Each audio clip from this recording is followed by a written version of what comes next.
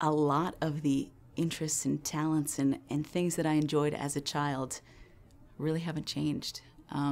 I loved sports when I was younger. My mom still jokes with me and just kind of shakes her head that I'm doing what I am now because before kindergarten, every day, while my friends were watching cartoons, I would sit in front of the TV and watch SportsCenter every morning when I was a 5, 6-year-old girl.